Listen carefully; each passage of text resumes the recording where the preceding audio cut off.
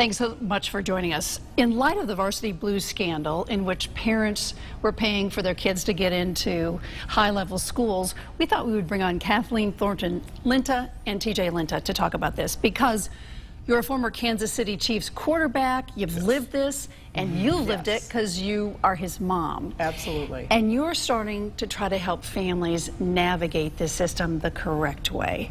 So let's talk about when this scandal first broke. What were either of you thinking? Well, I mean, just pay to get your kid in. Yeah. I was in the front lines of this, going to an Ivy League school, and there was You played for Brown. Exactly. So I played for Brown, and Yale was one of the schools that was, in heat for this situation, and it took me back, and I was like, wow, do I know any people that maybe this has happened to, or maybe, it just kind of, it makes you apprehensive. So it wasn't a great thing for anyone in the entire realm of that of high collegiate athletes and regular students even. So it's interesting, and I don't think it painted us in a great light already, and so I don't think it was a great thing, and people draw their own conclusions from this. Sure. And it was really tough for us, but I think you have to separate yourself and validate yourself. Because you worked your way up as a kid, and you didn't pay $100,000 to get into Brown. Yeah, exactly. All right, Kathy, so when this scandal broke, your kids are athletes. What were you thinking? Well, I was upset by it, because I was upset mostly for the kids, because if they didn't know that it was happening, here their parents were just taking action on their behalf and not even letting them know what was happening, and really almost doubting their kids' ability to get into a good school. And that has an impact on kids, especially if they're feeling a little vulnerable about their academic standing or about their athletics and so forth. And the fact that they actually made up information about people being on teams was just outrageous to me. They all got caught. Think of how much it happens where you're not getting caught. All right, so your kids come up through the ranks. You see that they're going to be athletic. They love it. How do you navigate them starting in high school to do the things they need to do to get to the school? Because there's a lot of pressure on kids. Oh, there's a lot of pressure, and the parents. So how do you, and we'll ask you that too, but how do you start to navigate your kids getting into the right schools the right way? Well, of course we have to talk about our ace in the hole, which is my husband Joe. Right, so he's been involved in football for a long time. Who's an NFL agent, and he's also a high school football coach, and Coach TJ at Hamden Hall. And so with him involved, it really made a big difference for us. But I think, talking to parents about how to do that, that's why we're actually creating a course to communicate this from two different perspectives, because there's a lot of misinformation out there about it, and parents are really misinformed or they're uninformed, and especially in schools where there aren't people that are advocates for student athletes, it becomes a real problem. Now, not everybody's going to go to an Ivy League school. No. They're going to go to the school that's right for them, and they're going to play baseball or track or whatever they're going to do at Michigan State or Purdue, which you and I both went to, or smaller schools. Yep. As an athlete growing up, what kind of pressures? And you did have, your dad and your husband involved here, but you worked with a lot of kids and you played with a lot of kids. How do they navigate the waters? Because only like 2% get a scholarship, right? That's right. Yeah, so it's a very low number, and coming up, freshman and sophomore year, it's daunting, and it's very overwhelming a lot of times with a lot of, my peers when I was coming through, and even myself, and I had someone like my father who had been in the situation, before with countless players that he's represented, and he's been able to figure out how they went through the same situation. So I was blessed and I was lucky, so I had a little bit of an easier time. But a lot of my friends didn't have an easier time, and I was trying to spread the knowledge that I had from my father to just my friends, and I was trying to say, this is what you should be doing. You should be applying here. You should be taking tests on this certain day if you're trying to apply this time to this specific school. And you're right, not everyone is an Ivy League student. So you just need to qualify, and if you can qualify, which is why grades are so important, whether you're going to the Ivy League or any Division III, II, I, wherever you're going, grades are super important, and that's another thing that I think a lot of kids don't really realize. They hear it all the time and they just take it for granted. Oh, your classes are important. They really are important, And if you can't qualify, nothing is going to happen. You're not going to get recruited, and it's going to be very hard for you to get into any of these schools. So, I mean, it was very hard. And academics were always something that was close to my heart, and it was something that you're lucky because you're a smart person. I know. I was a nerd, so I was lucky in that sense. And but the athlete who's not a nerd, who's really talented in whatever the sport is. How do they, that you've got the grades, you've got to play, you've got all this pressure. As a mother of an athlete, how do you help the child be the best he can be and go to the school he should be at, wherever that is? Well, part of the equation, of course, is the ability to deal with stress, because these student athletes are trying to juggle not only their sports schedules and practices and so forth, but their academic schedule. And as TJ said, schooling is very important. So, one of the ways that mothers and fathers can really be very helpful to their children at this point is to understand that their students are going through a stressful time, and to be able to sit down with them and have a conversation about how everyone's on the same page. Sometimes parents get a bad rap because they're, tiger mothers or whatever, and trying to push their children too hard. But everybody needs to take a step back and take a deep breath and say, what's our overall objective? What's our why? Why are we in this together, and what are we really trying to accomplish? And then to be organized about how you go about it and create a team that supports your child. It could be tutors, it could be the academic advisor, it could be someone in the athletic department, it could be a community coach, but the more people that can help to support that child as they're going through this process, the better off they'll be. Do you think high schools understand this enough to help the public school athlete? So I also had the blessing of being able to go to a public school for my freshman year and then go to a private school after that, my sophomore through my senior year. So I kind of have both worlds in my mind. So I can kind of see how both situations run and how each school handles things differently. And there are certain benefits, of course, to going to a private school, smaller class sizes, etc. Sure. But a lot of kids, that's just not the path that they choose. And it was a tough decision for me to transfer to Hampden Hall. And even still, it was tough for me, and I knew what I wanted to do. So a lot of kids, they give into peer pressure. All your friends are there, so all your friends don't want you to leave, and that was something that I dealt with. I had a lot of friends that I went to Brantford, that were at Brantford, and I still have them today. So if they are your true friends, they're going to still be your friend no matter where you go to school. But the other thing is, kids can't think that, oh, it's not cool to get recruited, because when you talk about recruitment, it's something that can take you to the next level, and you need to realize that it's going to be a lot of work, and it's going to be a lot of stress while you're in high school, and all these things are happening in high school. It's a fun time.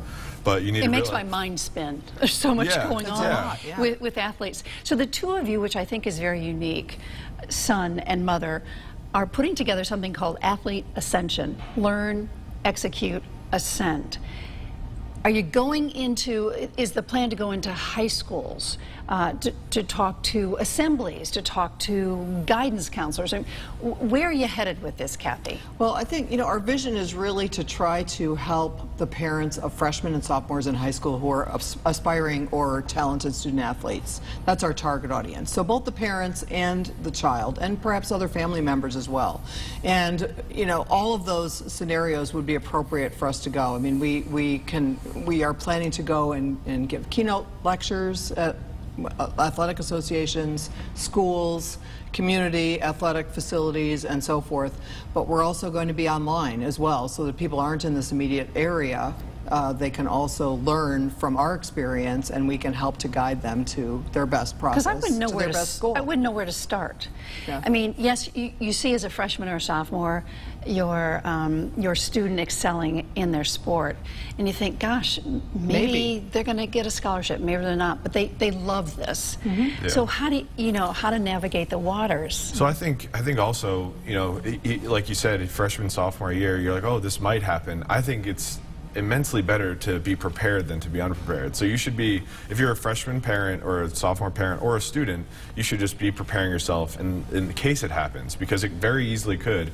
And if you're unprepared come junior year and you didn't do any recruiting or anything like that, you're so far behind the 8 ball with all these other recruits, because it's extremely competitive, as I know very well, that everyone's competing to get to those spots. and there's limited spots. But very limited. They're there, and there's a lot of money there too with the scholarships and things like that, and it could be a good investment to do that and get the scholarship. Are you going to speak to Division I, Division II, Division III? I had a daughter who went to a Division III school and swam, loved it. There wasn't the same kind of pressure, of course, as there was at Division I or II. She loved it. It was perfect for her, and she was a scholar athlete on that level. So what do you? It's individualized, so individualized. Yes, there's Division I and, you know, quarterback for Brown, which you were, and then ascended to the Kansas City Chiefs. But can you speak to all of this? Yeah, so luckily, through the people that I've met, I've have a large network of people in all different division levels. And I also went to Wagner for my graduate school year this past season. So I have a large network, and my mom as well has friends who have kids that have gone to all levels, you know, Division I, even NAIA. I mean, we're gonna. She's a Midwesterner. She's great. Yeah, that's right. That's right. Absolutely. I mean, we're gonna focus on the NCAA, all three divisions for sure. But we do actually have some information on NAIA as well. But Division III, II, and I. So it's more NCAA based rather than, oh, we're only going to deal with Division I, because they're similar but different. So. And the course that that we're putting together, that we'll be launching online in particular, we will bring in other people. Like we have a couple of female athletes that we may pull from, a couple of coaches, some college scouts, people that are involved in the process to give a different perspective on this path, because it is a pretty convoluted path, and every path is a little bit different. What's the hardest part? Is there a hardest part, or is it all hard? The hardest part is just figuring it out and figuring where to start. So I think that's where we can come in and help out, is to give some framework for, oh, am I doing the right thing, or am I not doing the right thing, or should I be doing something else that I'm not doing? And we can, attest to from experience. This is something that you need to be doing, and this is something you don't necessarily need to be doing right now. And we can give you those guidelines, so it can give you at least peace of mind. So you're a football family. So you're going to bring in experts in golf or tennis or whatever it is, that you can help these athletes who are really seeming to have an expertise get to the next level. Yeah, I mean, I think that, what we've found, at least in talking to a lot of athletes in other sports, is there's a lot of commonality. And I think that if we, find the audience in a particular sport, we will definitely reach out and get that expertise. What's the commonality in the specific among athletes? So the recruitment process is similar, and then NCAA has certain guidelines that are standard for a student athlete. So there's a certain baseline, and then each Ivy League is completely different. But for the rest of the NCAA, there's a certain baseline, and there's certain criteria you have to meet, and then it kind of goes from there. But there is definitely a baseline commonality from all the sports, because that's the NCAA as a whole. So. Give me a for instance, because I didn't play sports in college.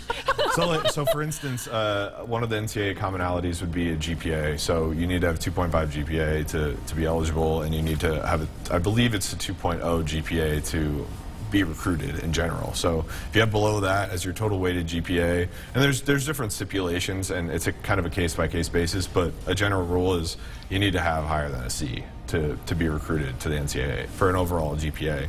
So that's why school is so important, and that's why academics are so important.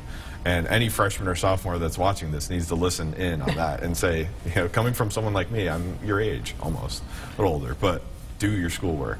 And you really need to do your grade from freshman year on, A lot of kids don't finish and they go into the pros, right? Their college careers.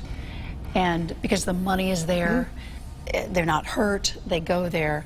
But if something does happen, they don't have their education. Can you speak to that at all? Well, yeah, there's a perfect example. It actually is a pretty low number. It's like 1.5%. At least for football, 1.5% make it to the NFL, which is a low number. Really so you need to look at the other 98.5% of even the NCAA athletes, football athletes. What are they going to do after their 4 years? You can't bank on going to the pros. You can't at all. So you need to bank on where am I going to go? Am I going to go to school for the next 4 years, or am I going to go to a school that's going to help me for the next 40 years? And you got to think about it like that. And that's why. Do you think most athletes do, though? Are they getting the right kind of encouragement in school to say, this is really important. You can't just chase the money, because it might be there for a cup of coffee and a Danish and then not there. That's right. Right? Yeah, well, I think it kind of goes school by school, because there's certain schools that are highly motivated, and I know Hamden Hall was drastically different than Brantford in a sense of person to person, because you're there for a reason, and you're going to pay money to go to the school for a reason, to get to college in that sense, and there's a 100% college admissions rate from Hamden Hall. I know that stat. But it varies. It varies from person to person and from school to school as to how motivated they really are. And I think the best way to do it is to be prepared, and then if you choose not to, then you don't. But it's better to be prepared. Most athletes coming out of public schools, I would say, by and large. Yeah, yes, I think it depends on the large. sport, but yes, by and large. I would say so. And, you know, the other thing to keep in mind is, you know, I think that a lot of young people think that they're immortal. And, you know, what can happen is they could have an injury. So, you know, and injuries can occur at any point in time, you know, during a high school career or during a college career. And so, you know, that academic rigor is going to only serve them in the long run. I mean, there's some sports where they do draw players that come in from very little college experience. But, you know, like basketball, for instance, is one of them. It just comes to mind, where there are a lot of young players that go into the league. What are early tips that parents can do when they think they've got a child that is excelling in a sport? Give me some tangibles here as a mom.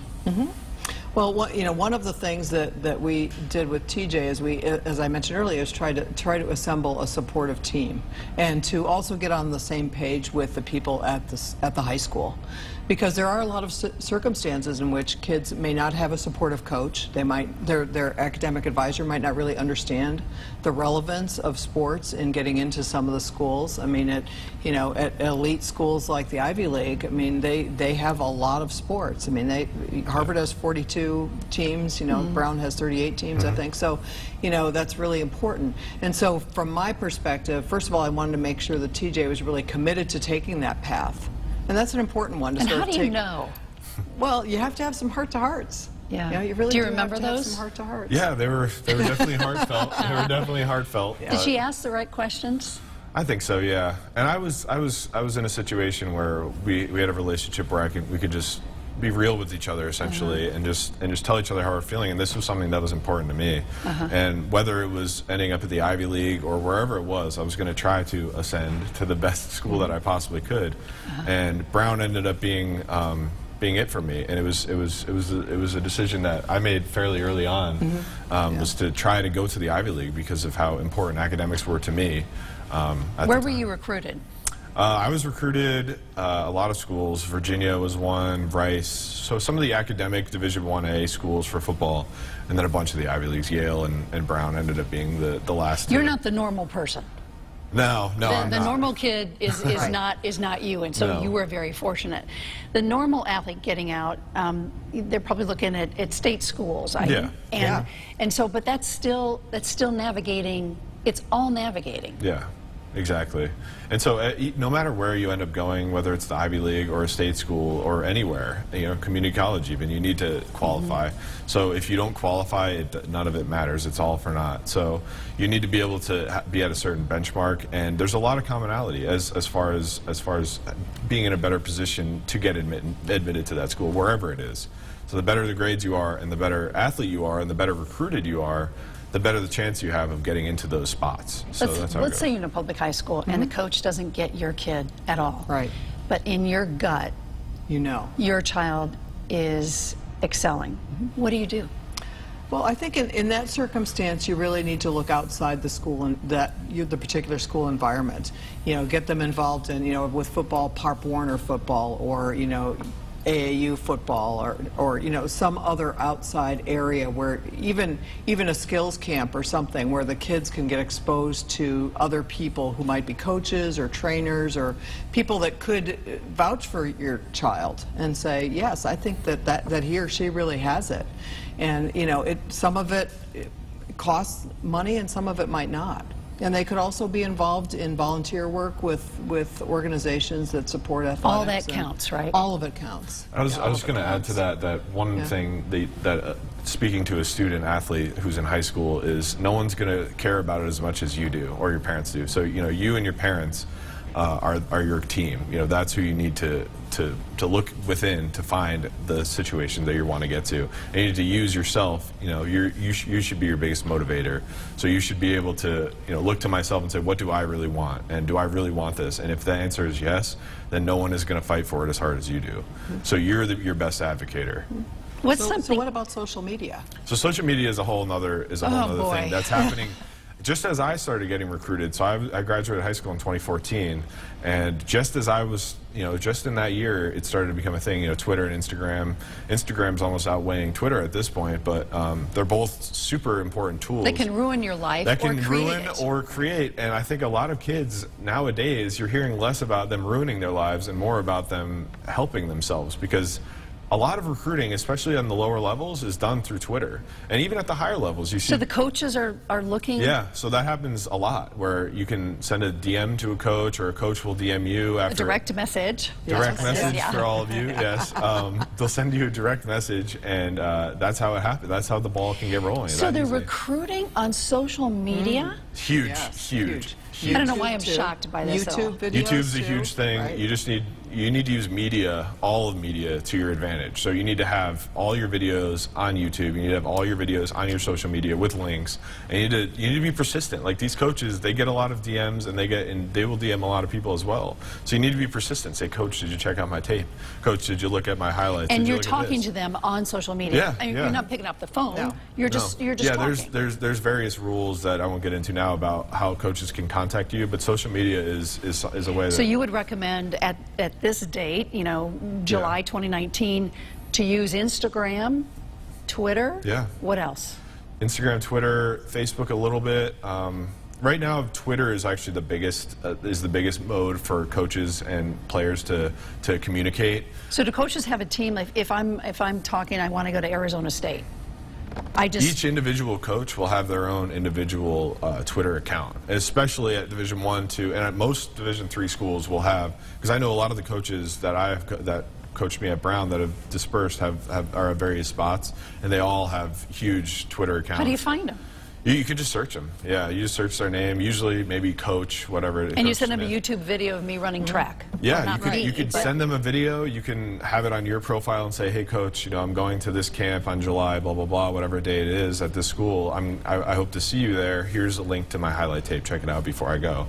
So there's a lot of that, you know, if the coach doesn't know that you're going to one of these recruiting camps, and those camps are great, by the way, but if they don't know that you're going to those recruiting camps, it's basically like you're not going, because there's hundreds of kids that go to at least for football, for football camps, there's hundreds of kids that go, and if they don't know that you're there, you're just another number. So you need to have that relationship before you step on that field, and for it to be worth your while. So that's one more thing to think about. Yeah. So that's one insider tip that we... I love that, right? You're not printing out some kind of a resume and snail mailing it. No. Not anymore. I sound like I'm 150.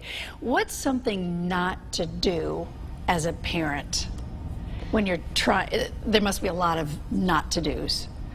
I think there are a lot of not to do's, and I think that coaches in particular are not super fans of highly aggressive parents.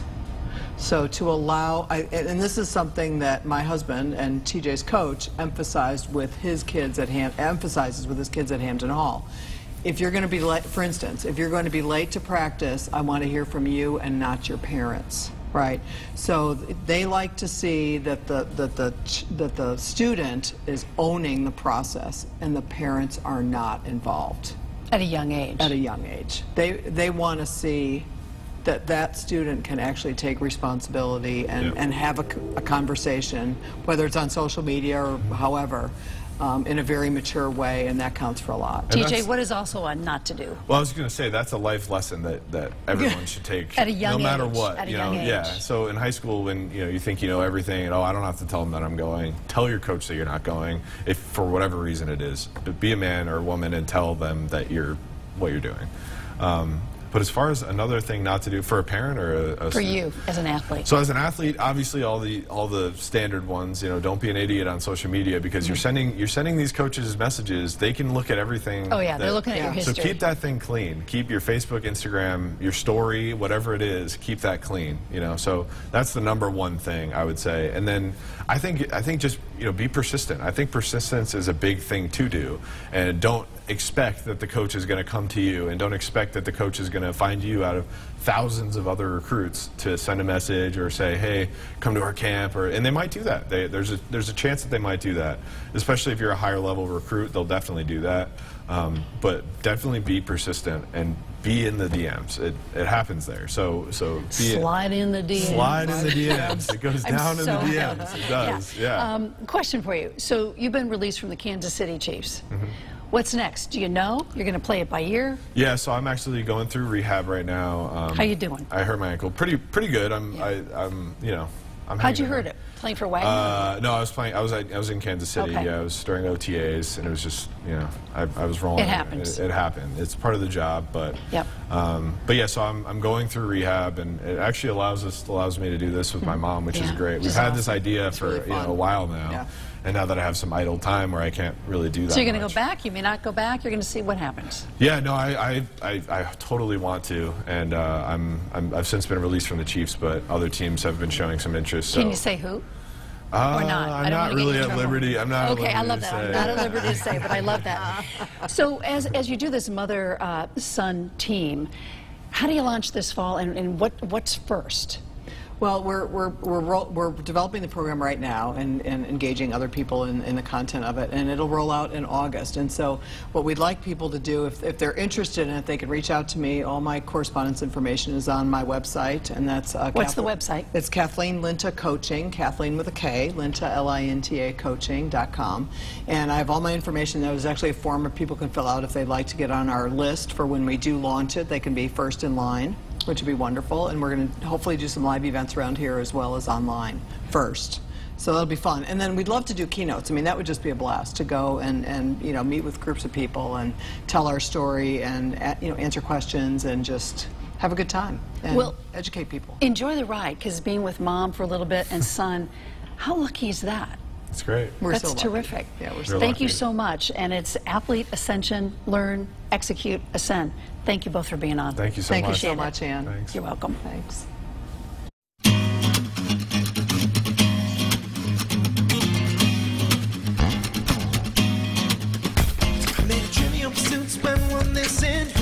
Spend all night kissing, and if one was right here, then who else is missing?